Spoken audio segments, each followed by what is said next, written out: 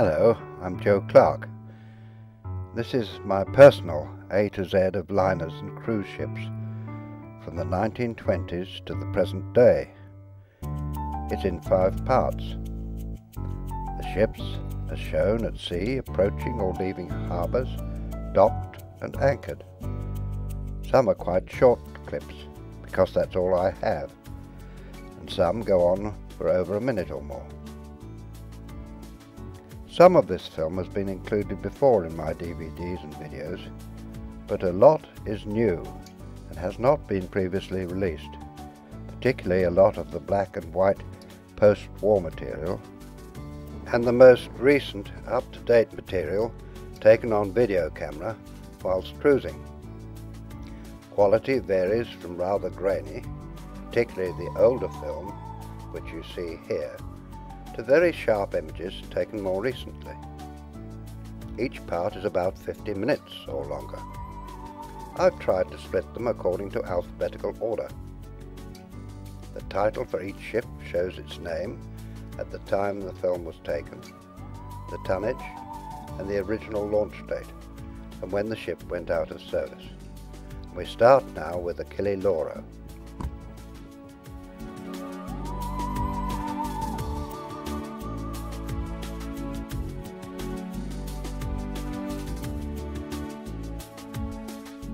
Laid down in 1938, Achille Lauro was not launched until 1946 because of the war.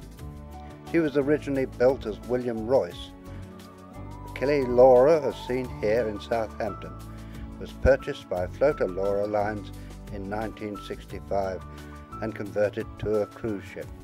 In October 1985, 4 members of the PLO, a faction of the Palestinian Liberation Front, hijacked the ship.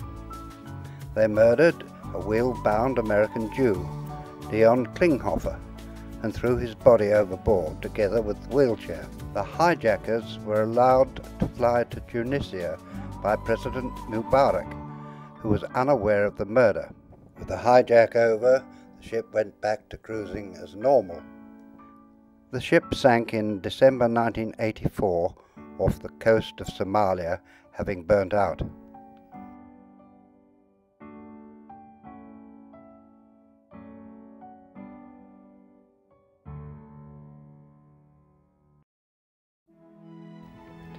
Much fuss was made of the 2 White Sisters when they were renamed in 2003, Adonia and Oceana, identical twins.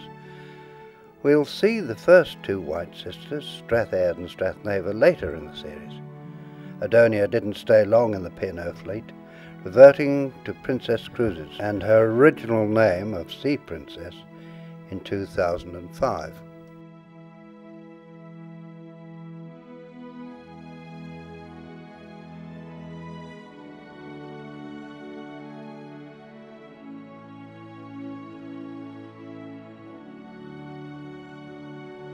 We first saw Aida Avita in Barcelona whilst waiting to join Minerva. Aida Avita is the sister to Aida Aurora and forms part of P&O's Princess Cruises, itself a part of the Carnival Corporation. The Aida ships offer a seagoing version of Germany's popular Robinson clubs, and their guests are overwhelmingly German. We left Barcelona and Minerva and arrived in Valletta to find Aida Avita already there. And here we see her turning, waiting to depart later in the evening. Valletta is a truly beautiful harbour, and Avita's passengers line the decks to watch them sail out.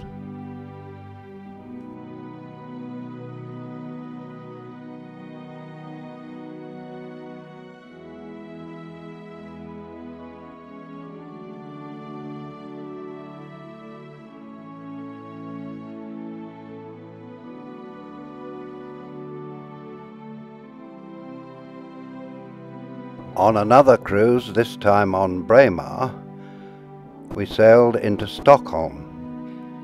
In order to get into the harbour, you have to navigate around a number of islands and channels.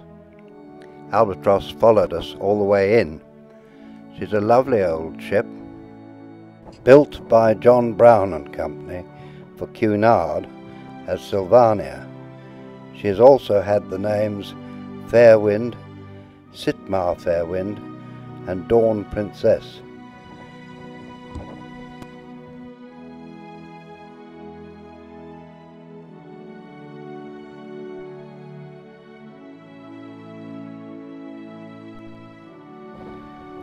The ship started cruising under the Phoenix Sorensen banner in 1993 and has proved popular with passengers on a low budget. It seemed to me, from the announcements made on the ship that we could hear quite clearly, that the passengers were predominantly German.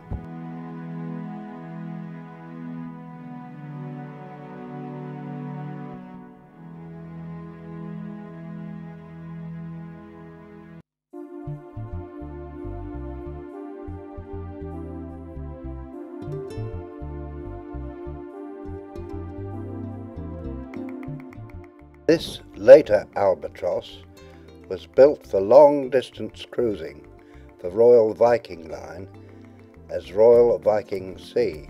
It has since been called Royal Odyssey, Norwegian Star 1 and Crown.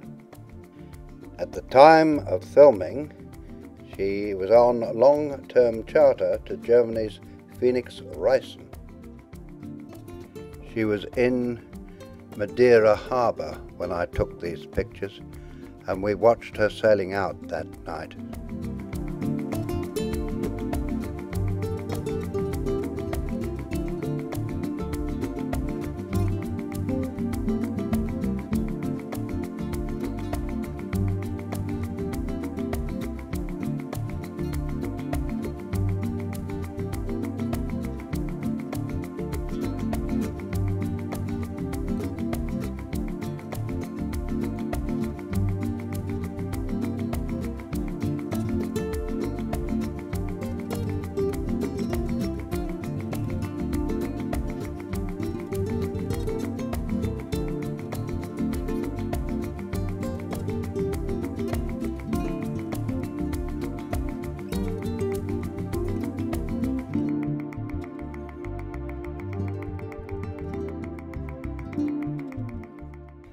Most of the pictures I have of Akaroa were taken from on board, and I don't have that many of the ship itself. Akaroa was built as the Amazon in 1959 for the Royal Mail Lines and purchased by Shaw Savill in 1968. When you're a humble, able seaman, a lifeboat, I imagine, is one of the places that you can get a bit of sun.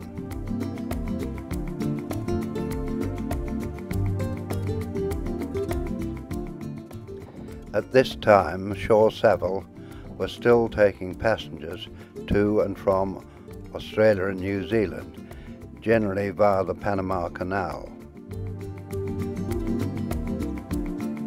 We see her briefly in Tahiti.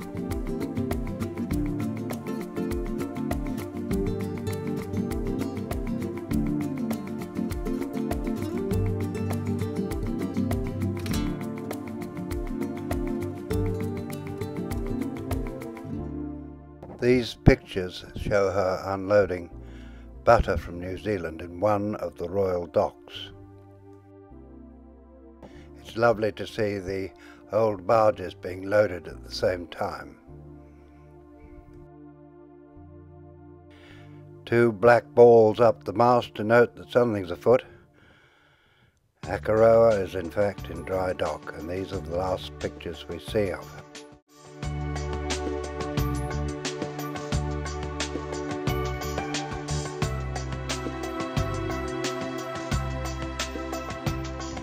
These are the only pictures I have of the America, which were taken as she sailed down Southampton Water to cross the Atlantic.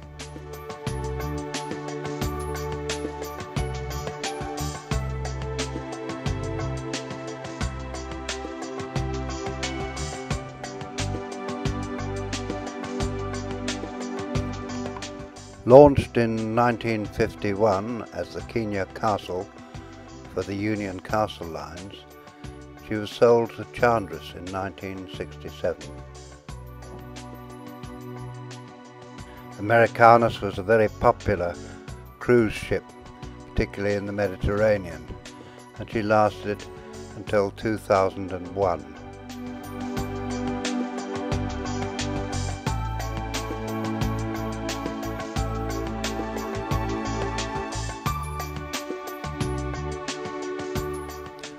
We were due to visit Devil's Island on our way up from the Amazon River to Barbados.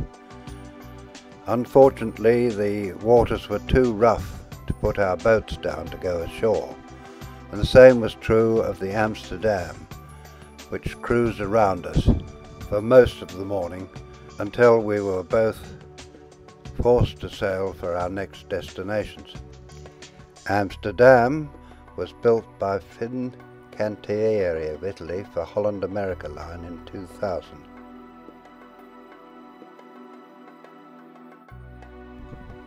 This sailing boat got a good view of Amsterdam and the Braemar from where this film was taken.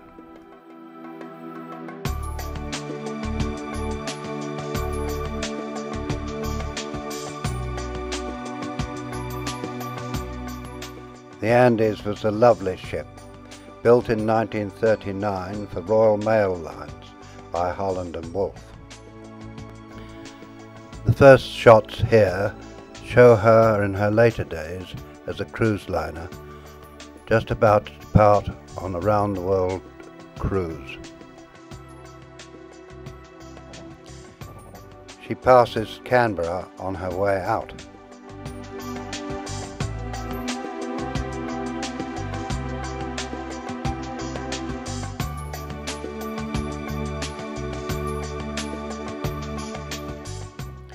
We see her next off Colombo on a world cruise.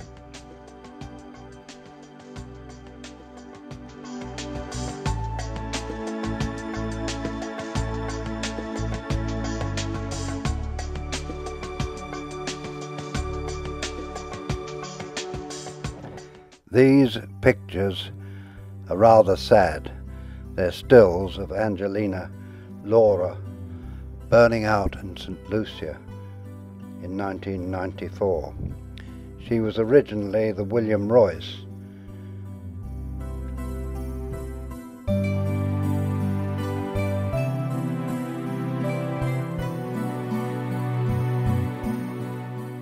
The other ship in the last picture would appear to be the Spirit of London P&O cruise ship.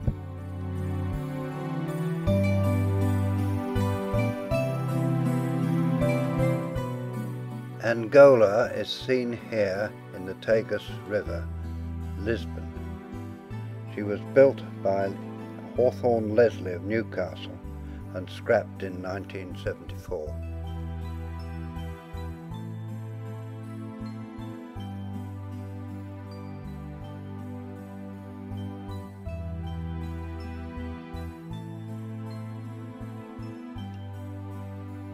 Aranda, seen here passing the Akaroa, was originally the Royal Mail Aragon. She was sold to Shaw Savill and Albion in 1969. Like her sisters, she was used on the UK to New Zealand route and was later converted to be a car transporter.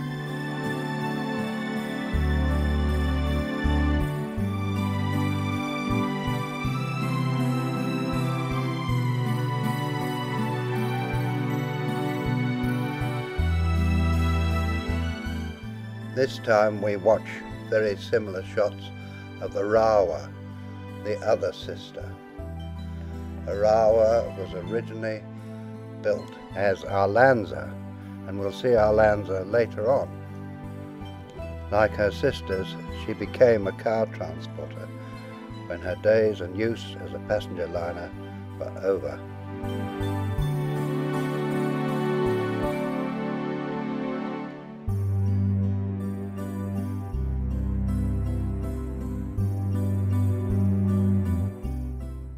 We pick up the Arcadia, the ship built in 1953, as she passes Orcades in the North Pacific in the 1960s. The P&O Company were not happy with delays at Vickers Armstrong when they built the Chusan and Himalaya, and Arcadia was built by Brown on Clydebank.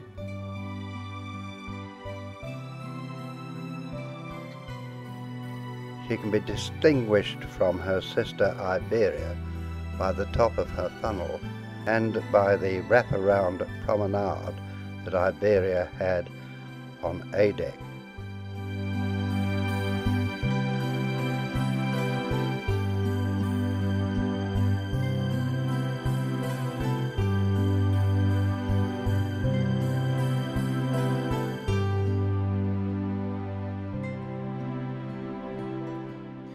We pass her again.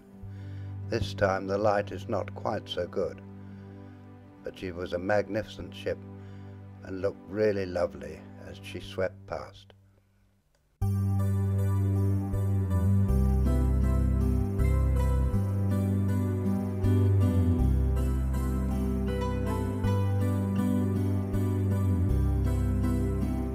These pictures are the clearest and best that I have of Arcadia.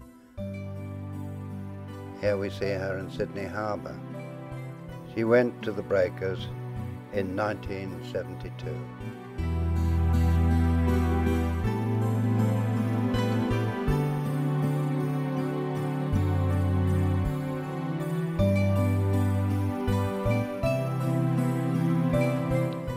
The second Arcadia was built in 1987 by Chantier de Atlantique for Princess Cruises as Star Princess and transferred to P&O in 1997. She transferred back in 1997 and eventually became Ocean Village, another part of the P&O Company, in 2003. We'll see her as Ocean Village in a later episode.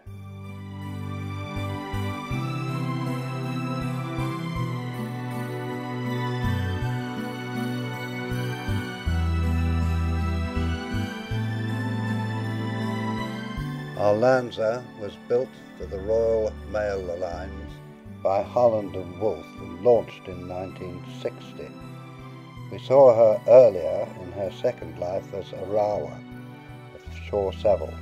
Here she's leaving the Tilbury landing stage on a voyage to South America.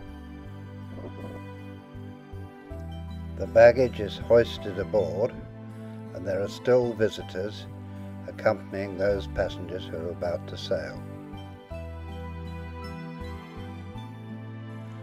But it's soon sailing time, and the visitors go ashore one by one and are waved off by those lucky enough to be travelling. The gun port doors are shut and the gangway lowered, and soon we'll see the ropes being cast off and we can watch her sailing down the River Thames towards the estuary.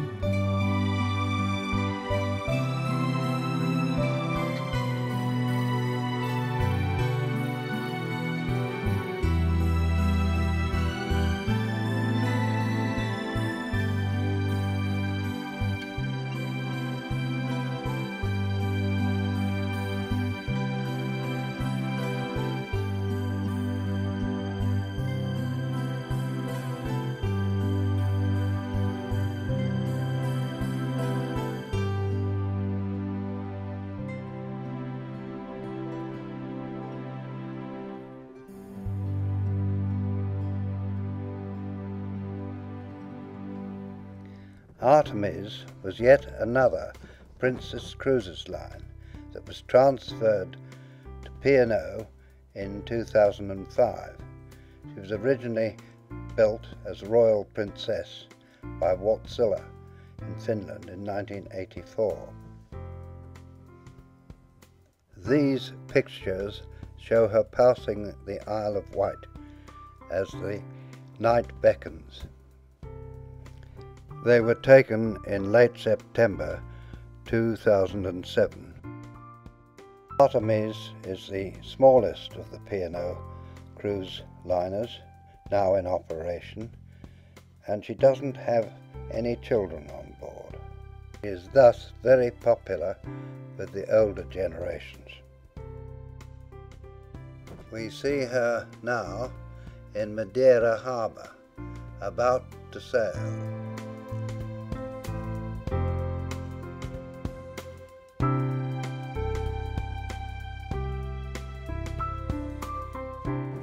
The ship in the background is the MSC Lyrica, which had earlier overstayed her welcome and was now anchored out, whilst her passengers went to and fro in boats.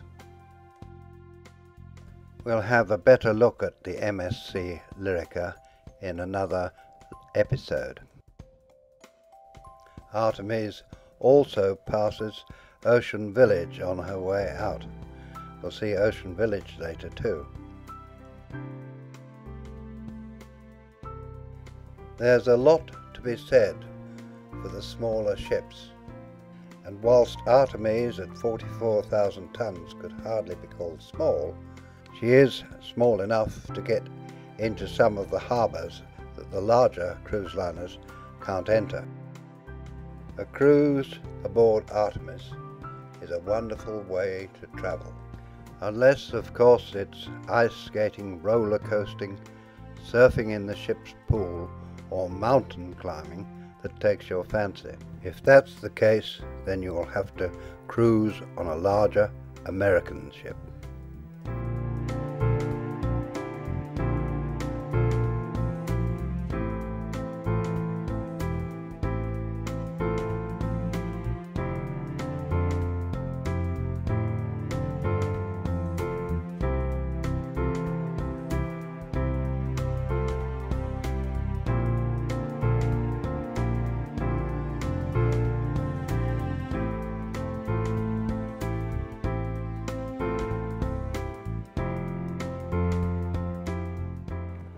Arundel Castle was built in 1915 and she originally had 4 funnels.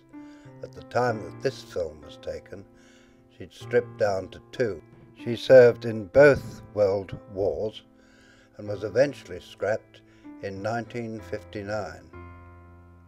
Here we see her in Southampton, preparing for another voyage to the Cape.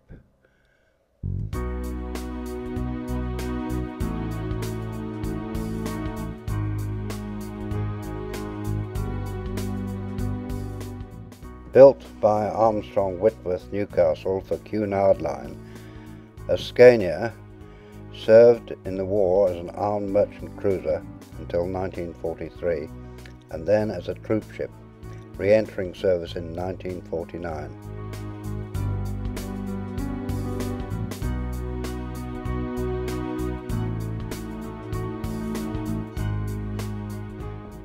Astor was built by Handelswerk Deutsche Werft in Hamburg. She's seen here cruising for trans-ocean tours. She was sold in 1983 to the South African Marine Corps.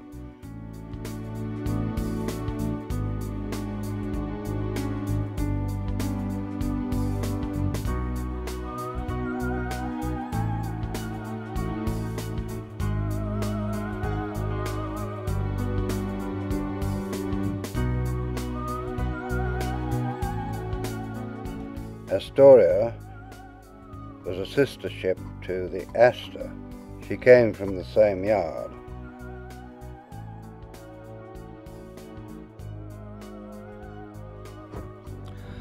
We followed her through the channels and islands into Stockholm.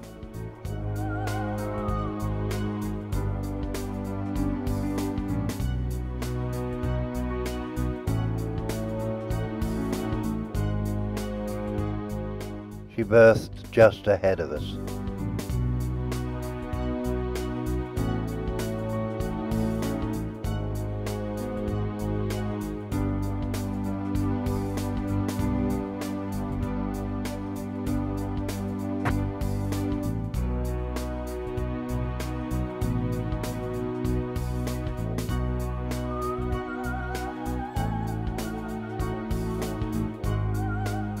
We woke one morning in Auckland to find Asuka 2 had taken the berth previously occupied by QE2.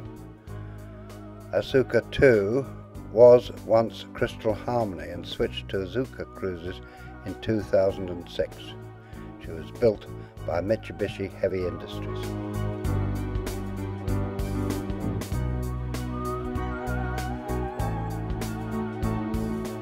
These pictures were taken as we waited for a ferry to take us across the harbour to Devonport.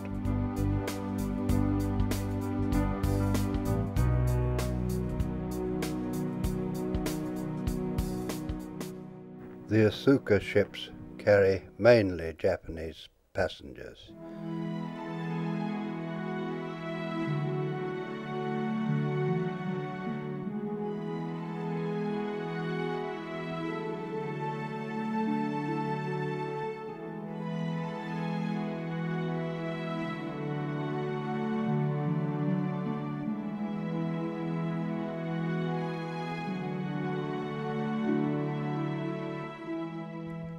On an earlier cruise in 2007, we watched as Athena moved into her berth, Nassau. Athena was built in 1948 as the Italian ship Caribe and has had various names and been owned by several different companies since. At the time that we took this film, she was being operated by Classic International Cruises.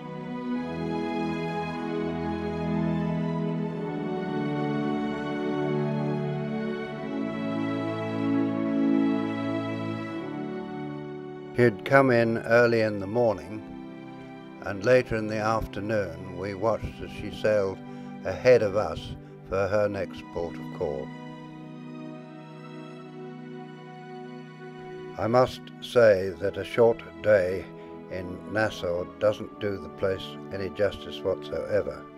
We were fortunate enough to have 4 or 5 days there before we joined Blackwatch, and another 2 on board.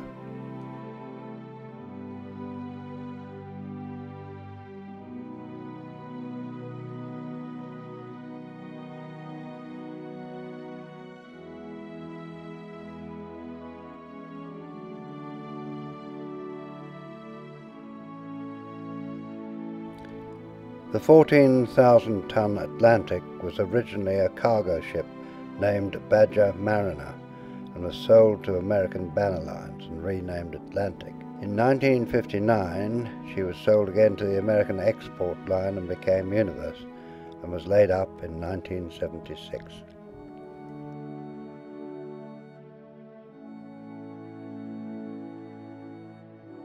We get a quick glimpse of the Atlantica, originally the Colombi, seized by the US in 1942. She then served as a hospital ship until the end of hostilities.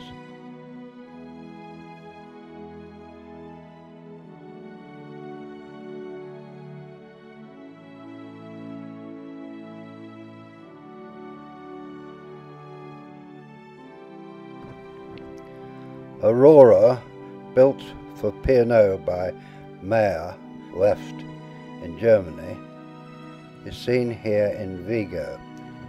She came into service 2 years after the Canberra was scrapped. There's plenty of room for healthy exercise on the boat deck. Regrettably, I have no pictures of her at sea.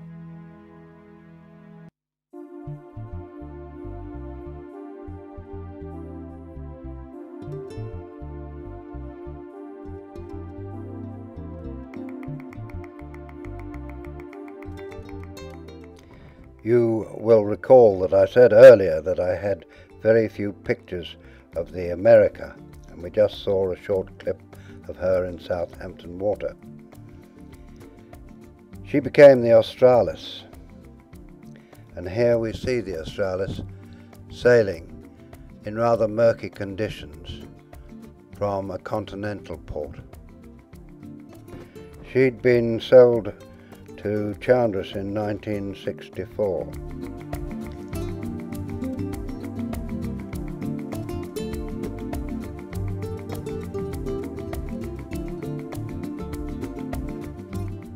The America was a lovely looking ship, and very few alterations were made to the outside appearance when she became Australis.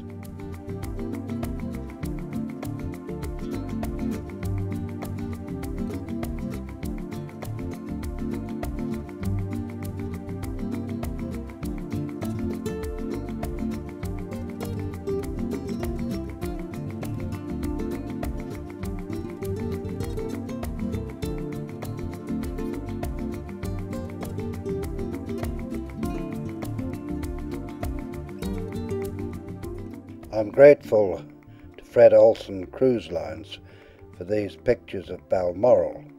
She's now 43,000 tons. She was originally the Crown Odyssey and then the Norwegian Crown. She was stretched by Fred Olsen when they took her over and can now take an additional 350 passengers.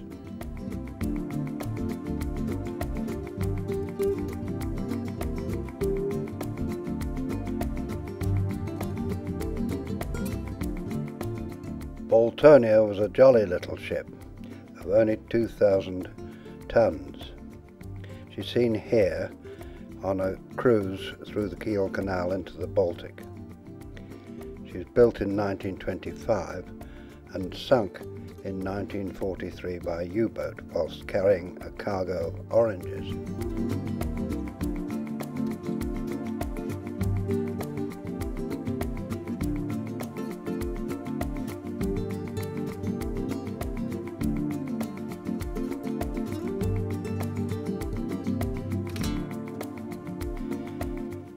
Built in 1935, the Batory was taken over as a UK troop ship and not handed back to Gdynia American Line until 1946. The company changed its name subsequently to Polish Ocean Lines.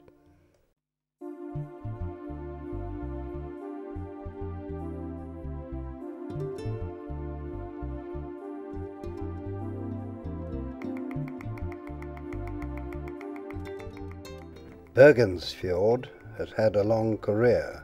She was built by Swan Hunter for Norwegian American Lines, later sold to CGT Dunkirk and renamed De Grasse. Later again she was renamed Coral Riviera, finally Ross Sayang.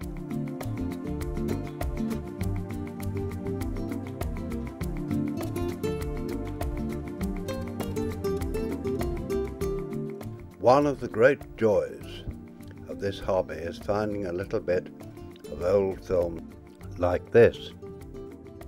Berengaria was originally Imperator for Hamburg America Line and was taken over as a war prize and handed to Britain and sold to Cunard in 1921.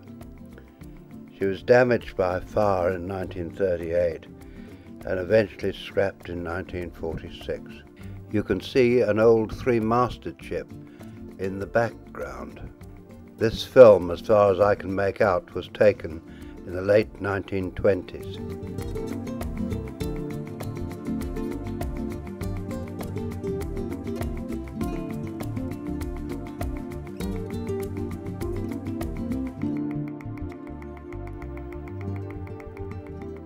Black Prince was the first Fred Olsen cruise liner that we ever sailed in. She's seen here in her earlier days as a cruise ship come ferry, leaving Southampton.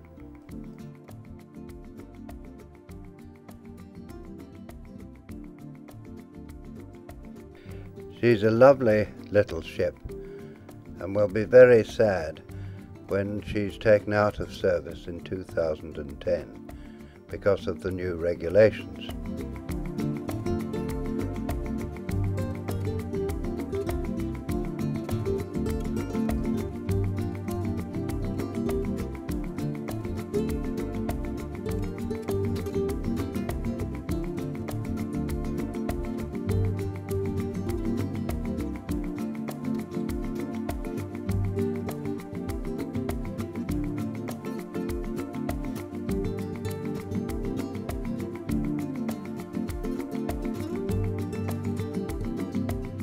These pictures were taken whilst we were on holiday in Madeira. She's coming into port, and you'll see her soon berthed alongside Sea Dream 2. It's like coming back home when you join a Fred Olsen ship for yet another cruise.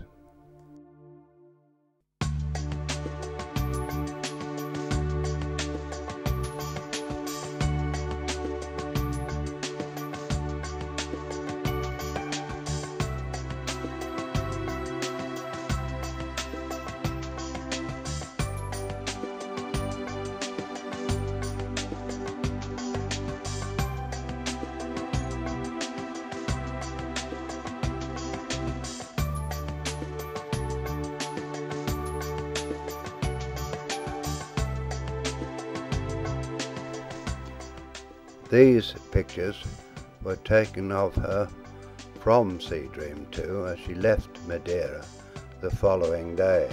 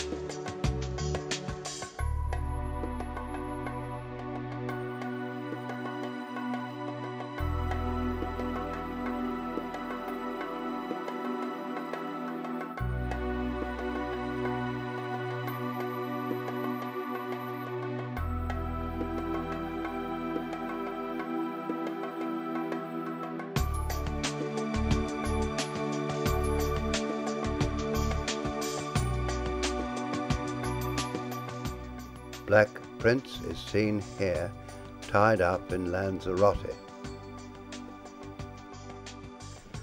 Parts of the old car deck have not been used for passenger accommodation and accommodate an indoor swimming pool and this marina, which can be opened up in good weather when the ship's in port for the benefit of the passengers on board.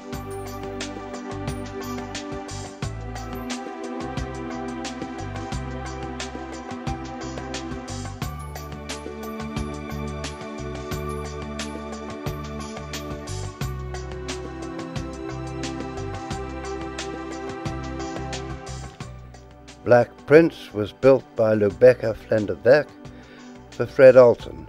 She also sailed as Venus alternatively until 1986, when she was reconstructed as a cruise ship.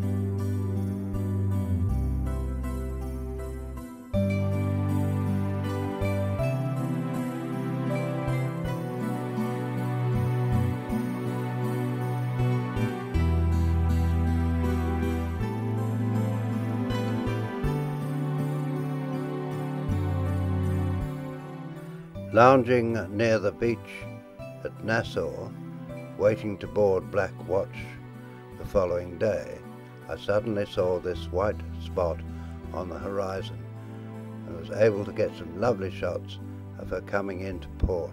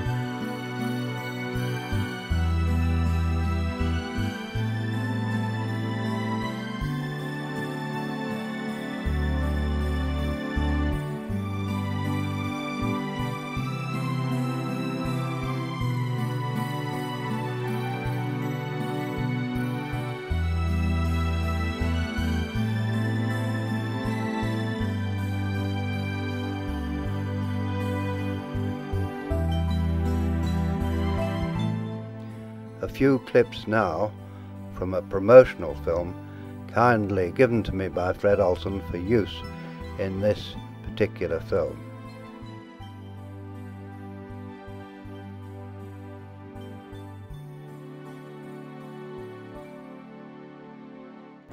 Here we see her in Nassau with the sun setting behind her. And a few months later, she's seen here in the Cook Islands. Not only was she anchored, but she had a tug at her stern, which you can't see here, keeping her away from the rocks by the shore.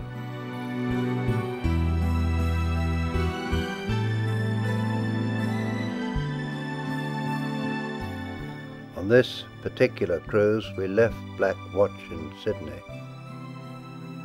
She really is a most comfortable ship to cruise in, and very good looking too.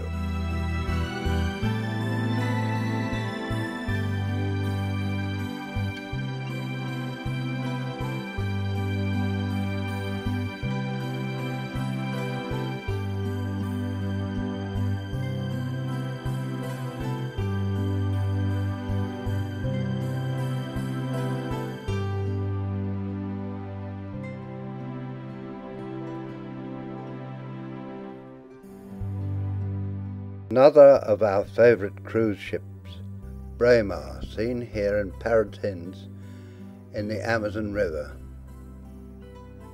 She's a very popular Fred Olsen cruise liner and is currently being stretched to accommodate more cabins and facilities.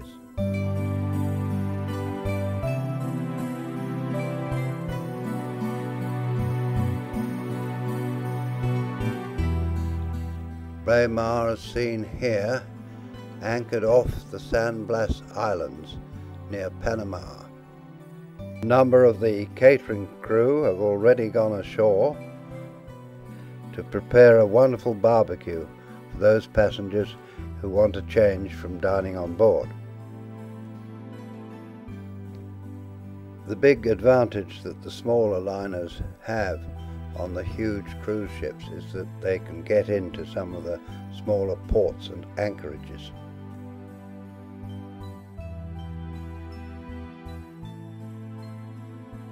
We leave Braemar in Williamstad, Curaçao.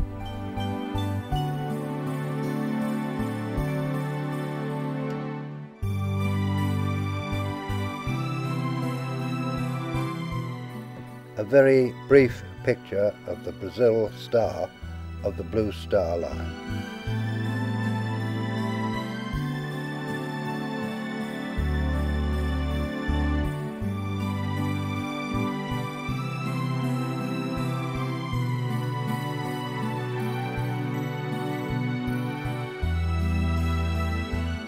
Bremen was built by Penhout St Nazaire as Pasteur. During the war she was used as a British troop ship. She went back to her French owners after the war and was often seen in the Mediterranean. In 1957 she was sold to North German Lloyd and renamed Bremen. We see her here approaching the landing stage at Tilbury and then shortly afterwards leaving, sailing down the Thames.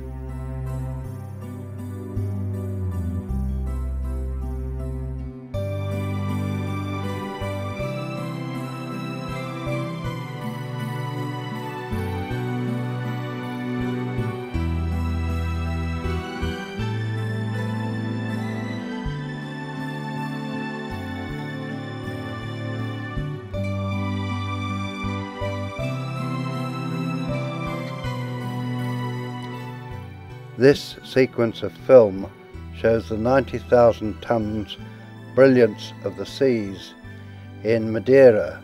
She towers above us as we stand on the dock waiting to board Sea Dream 2.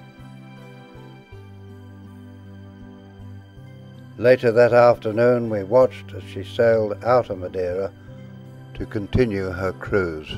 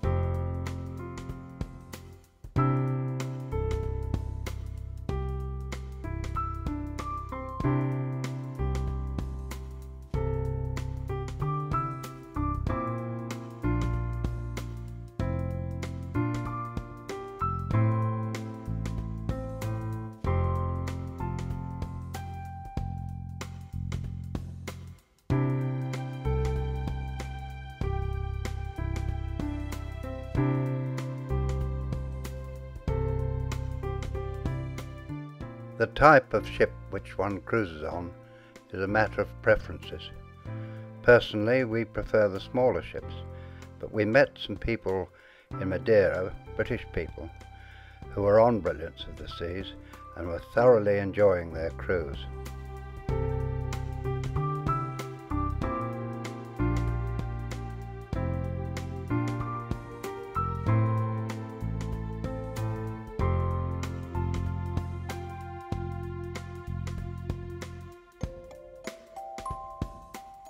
You couldn't exactly call Her Majesty's yacht Britannia a cruise ship, but cruise she did, and very often.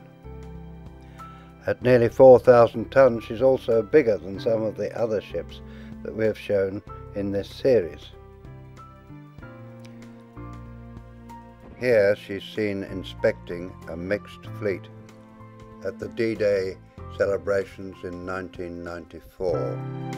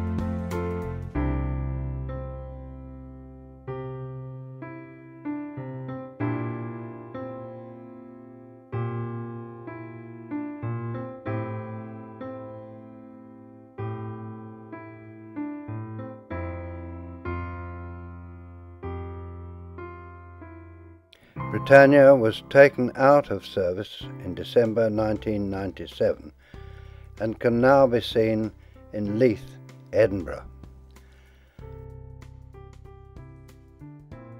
These pictures were taken on another occasion when Her Majesty visited Fiji.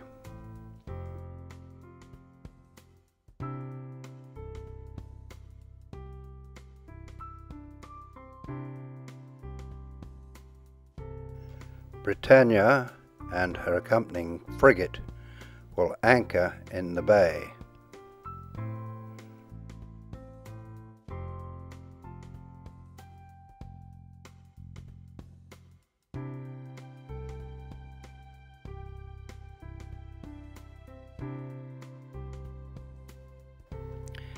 She anchors and the Queen comes ashore. Here we end part 1 of our A to Z.